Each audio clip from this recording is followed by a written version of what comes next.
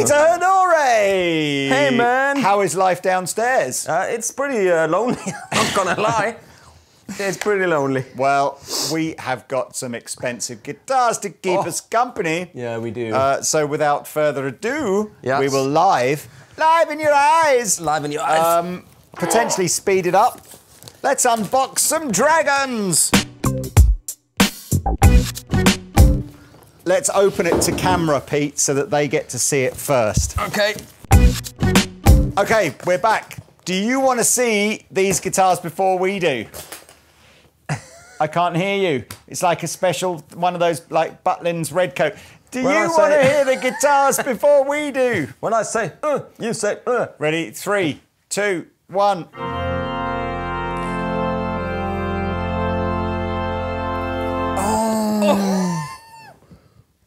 That on your screen now is 30 grand's worth of guitars, I think. So you got the darker one that you said, oh, look, it says private stock. Oh my good Lord. Oh, man, right.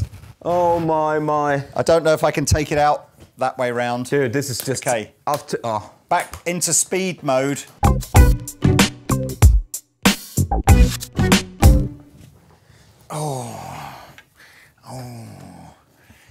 Oh, looky. I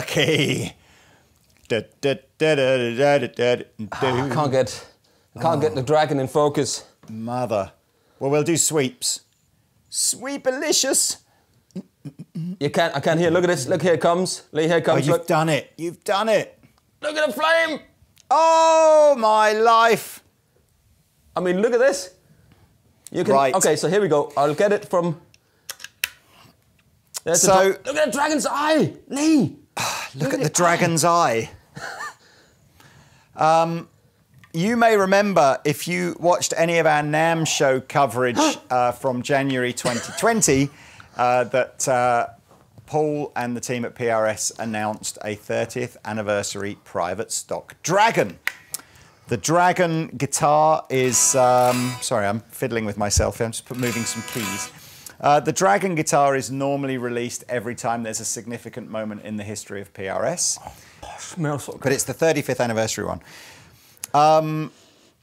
What is there to tell you about this other than, you know, these are all one-of-a-kind guitars, unbelievably expensive, unbelievably limited, all hand-signed by Paul on the backs of the headstocks, which you'll presumably see on some sort of close-up. Yeah. Mine says to Pete. Hundreds and hundreds, I bet it does. Hundreds and hundreds of individual pieces of inlay go in to make up the dragons on the fretboard. It's just, it's PRS workmanship at its finest. With the flame coming out. This is the most beautiful thing I've seen in a long time. So I can just say mine has got serial number 20, which is the year, but then it's got 30175. So that's the serial right, number. because they only... that can't be right. I've got serial number 8812. Yeah, so I've got the 8836, but the top, you know, the top, on the top of the headstock. Oh, yeah. Yeah, it's got the 2, that's right. Yeah, that's kind of weird, isn't it? So I've got stock serial number I've got as well, 297779. Yeah. Awesome. Play us some beautiful music, and then we'll talk about some...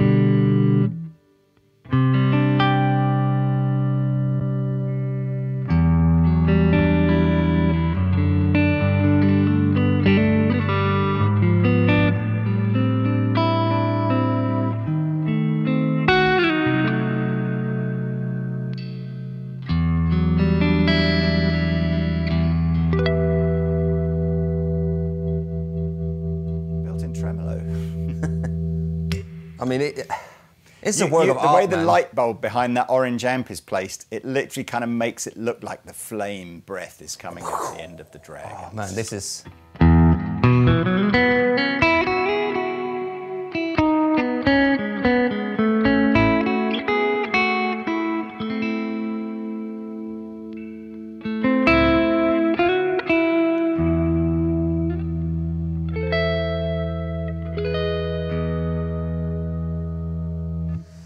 I don't know how they do this, Lee. Do you get the sort of... I get the sort of sense that there's a slight fear of playing Oh yeah, no, yeah, no, Yeah. absolutely. It's the Like same when I did the, you know, the John Mayer, the 1 and the 2 Super Eagles. It's like at the beginning you're like, oh, I need to keep it away from my body. Yeah. And don't play it hard. Watch the ring. All of that stuff, you know.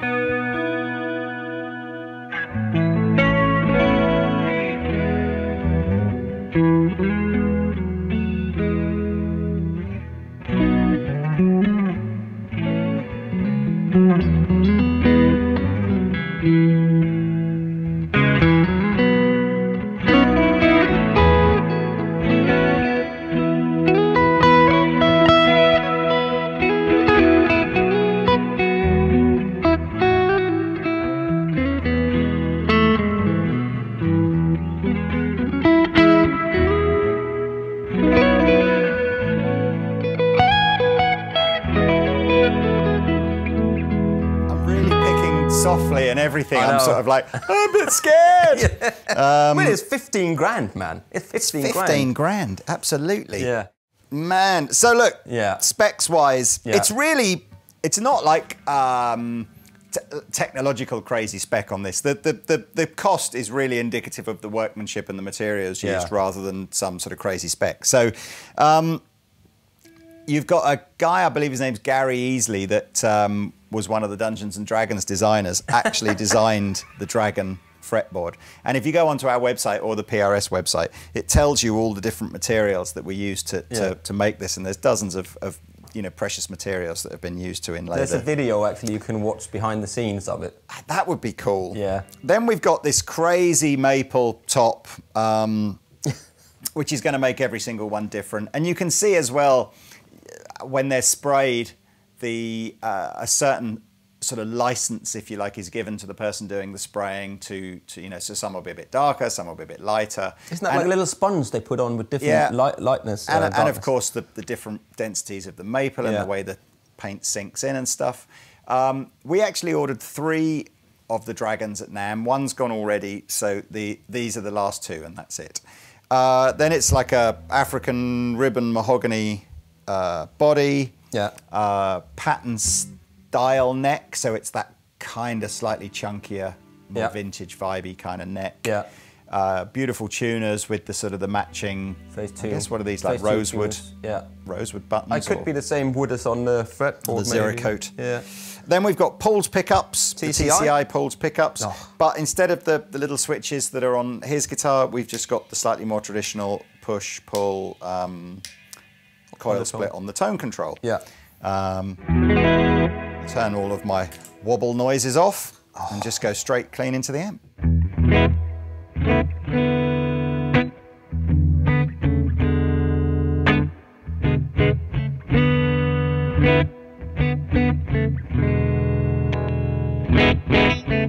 It's hot.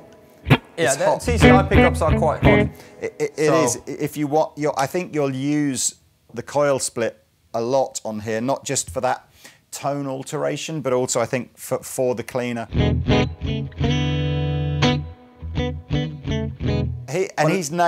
Paul's nailed the TCI thing. I mean, clearly these are going to go to very wealthy collectors, no doubt about that. But if you just happen to have tuned into this video and you've not seen one of the other videos we've done of the new TCI pickups, there are guitars in the PRS range that are, you know, more sensibly priced. All the Paul guitars have got them, and they do this, they go from that real humbucker vibe to the single coil vibe, in my opinion, better than any other guitar that we've tried, you know.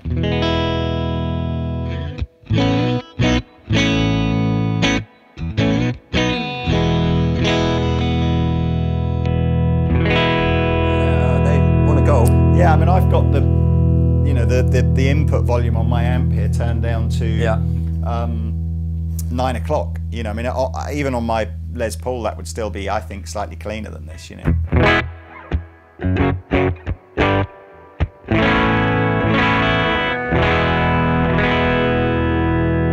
Still slightly hard for Pete and I because, again, we're not using speakers, we're using amps into load boxes and then into headphones, so it's always a slightly different sound like that. But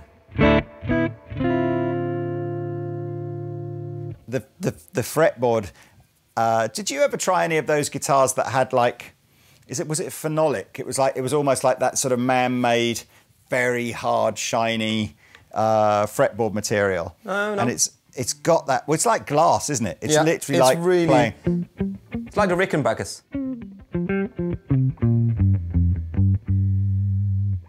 So, I don't know what else to say. No, to be honest with you, I want to try some gain on it. I was going to say, I think almost we'd be better off playing some sort of like Marvin Gaye music and just giving you sweet close-ups of the guitars.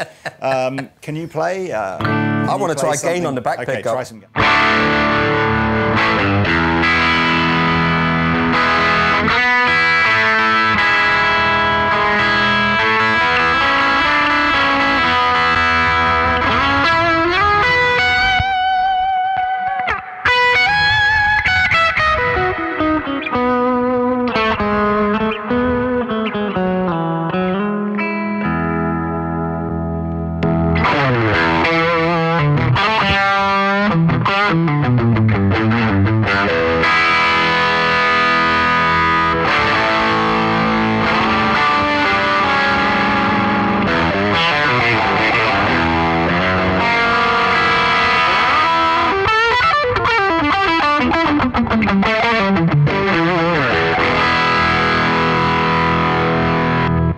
I'm still a bit scared of it, I'm not going to lie.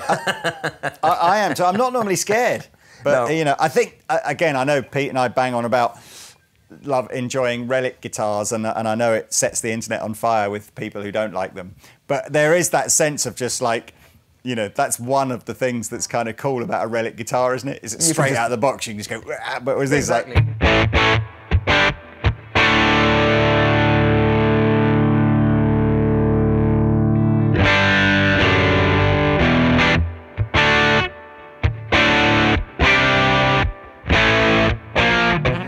I can't even play it. Let me play that again. I don't even think that's the right sound.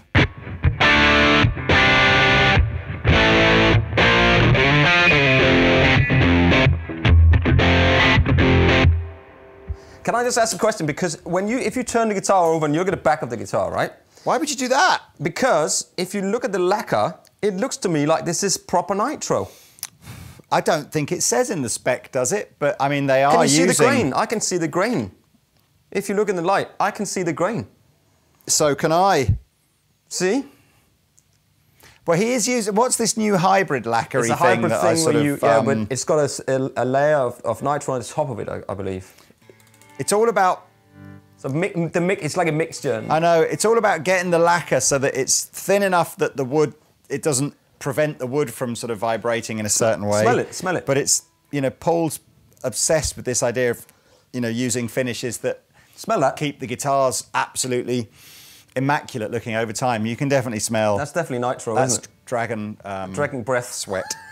Man, I'm going to play a really big, clean chord here now, because I want to. This is really an awkward demo, this one, isn't it? It It's is, like, it is a little I awkward. don't want to hurt it. This is the middle position with the split. We're both split. Is that a walrus reverb pedal?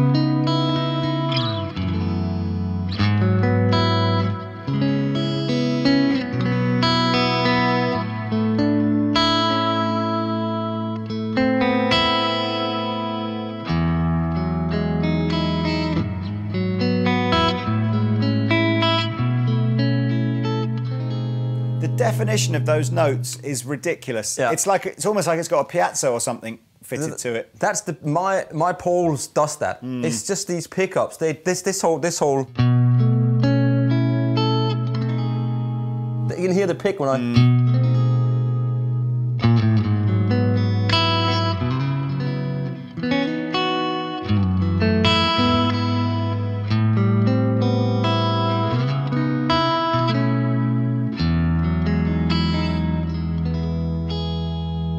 It's the note definition and the balance of the notes. The volume of each note is so perfectly, yeah. It's very, very. I must admit, this probably ends up almost being a better video and almost an advert for just the regular PRS guitars with the TCI pickups fitted. Yeah, but this, as you say, this will go to somebody who's got money, who wants to buy this guitar and hang it on a wall. Maybe played once in a while, who knows? But this is a collector's item for me. You know where it'll probably go? It'll go to a guy who's got the other 9 dragons already. Yes, probably. And if you go on the website, actually, it's a funny story. There's a whole thing about the Dragon guitars where Paul, when he was 16, wanted to build a guitar with a dragon inlay down the headstock, and then started doing it in, what was it, 94, 96? 85. Oh, when was the first Dragon? Yeah. Right, yeah. 94, I think, something like that. But have a look, read the whole story. There's a whole page on the PRS website, and it's a really interesting thing. And you see all the, down to the double neck, the double neck When dragon. I was a teenage boy, I don't remember having any dreams about when you're 16 with dragons on the fretboard. No. I remember having other dreams. Yeah, about Dungeons and Dragons. Yeah, maybe, maybe. But that's just a testament. Man, I don't know what else we can say about these. They're wonderful, beautiful guitars.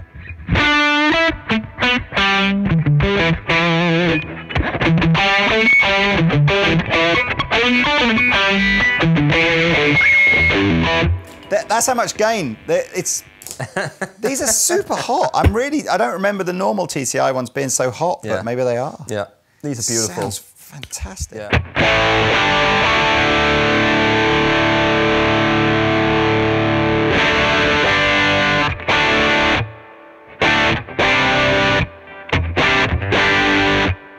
That's what you want. Keep going. Keep going.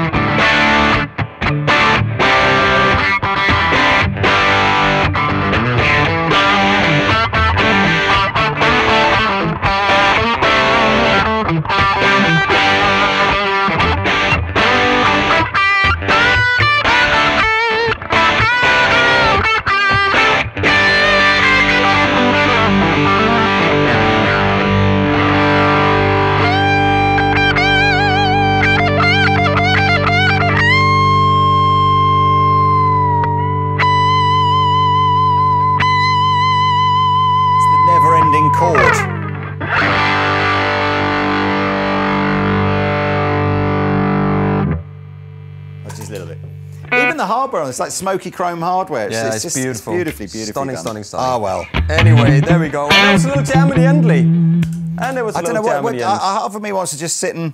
You want to sit and noodle, but people don't want to see that.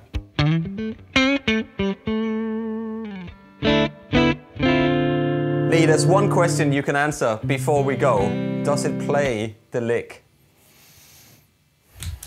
Let's just try it. I'm not sure. I'm not sure. Do you think Dragon...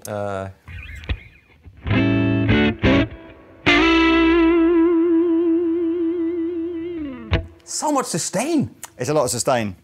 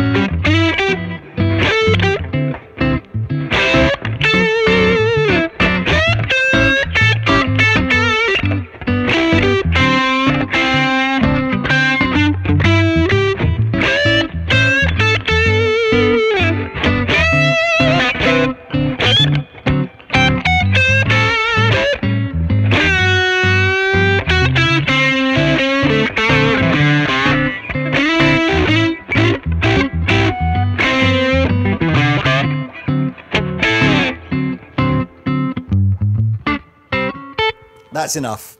Enough of that. That is Lee, enough. We're kind of speechless here, aren't we? But we still want to play. I still want to play because this is one of the only chances we actually get to sit with one of these. It's bonkaroo, isn't it? It's bonkaroo. Let's do some close-ups of these so that we'll insert those as we've been playing. Look at that, man. What would you call that? What are they? Isn't it called something like Dragon's Frostbite Breath or Breath? What would you call the colour if you were working for Paul? Just beautiful. I'd call it. I suppose it has to be dragon related, doesn't it? But it's. What was your serial number again? The two serial numbers. 8836 on this one. Well, that's true. 8812, but I'm not sure what I suppose on our website you'll see all the photography. The top one for me is the year 20 and then 297779. And this one is 20, which is the year, and then 30, 10, 75. So 301075. And there we are, ladies and gentlemen. If you come on, that's it. Let's just show you. Case candy. Okay, so you kind of saw the case when we opened it. It's got that beautiful private stock logo. Not really much in there. You do get your Andertons USB card with all the photography that Andertons has taken of this guitar as a keepsake. You get your little toolkit and your PRS stuff, and then I want to see. Can you open your certificate? Or shall I open mine? Have they been opened already? I don't want to open it if it hasn't been opened. If it hasn't been opened already. Let's just hold it up. Hold it up to the light then and see if we can see through the envelope. Yeah, signed by Paul, that's for sure. And I think you can just about see through. So you obviously get some beautiful A4 gold leaf or whatever is inside this envelope. Curly certificate maple, with all the specs on it. Curly maple. Is that better light Say there? goodbye. Say goodbye to this one-of-a-kind beauty. Yeah.